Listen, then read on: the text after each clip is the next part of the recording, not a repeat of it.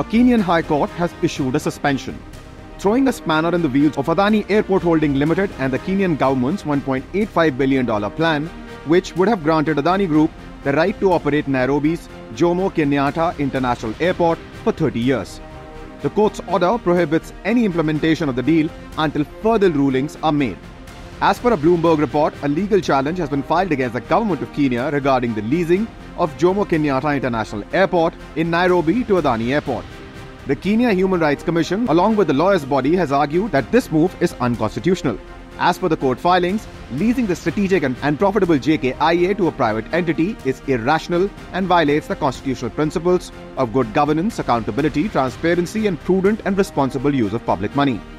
As per an Economic Times report, Faith Odhiambo, the president of the Law Society of Kenya, who is one of the applicants in the case, has said that the deal is unaffordable, threatens job losses, exposes the public disproportionately to fiscal risk, and offers no value for money to the taxpayer.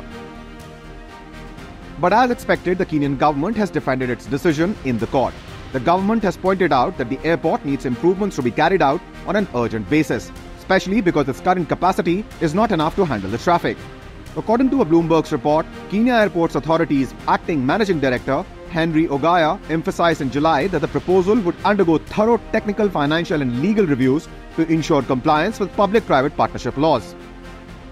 Currently, the Adani Group controls a portfolio of 8 airports and holds more than 50% of the top 10 Indian domestic routes.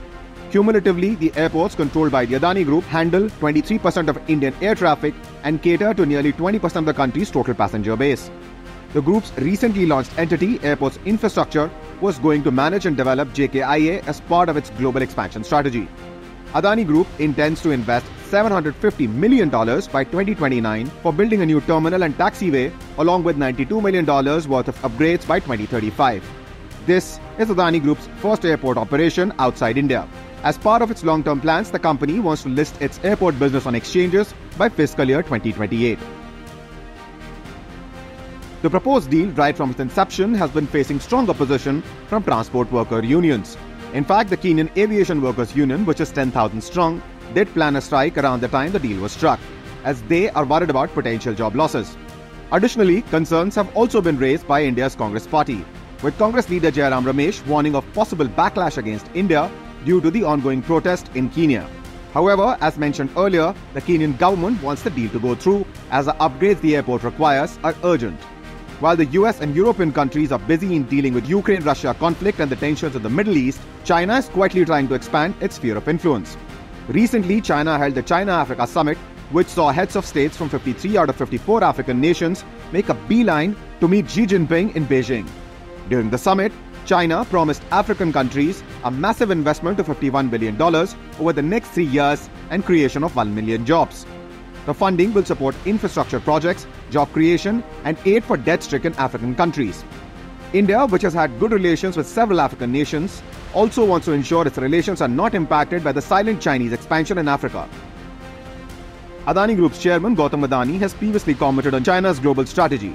He said, quote, "I anticipate that China, which was seen as the foremost champion of globalization, will feel increasingly isolated," suggesting China's Belt and Road Initiative is losing momentum. Despite being the largest port operator in India, Adani Group is strategically expanding to challenge China's dominance in global trade infrastructure, along with other groups like Hyderabad-based GMR.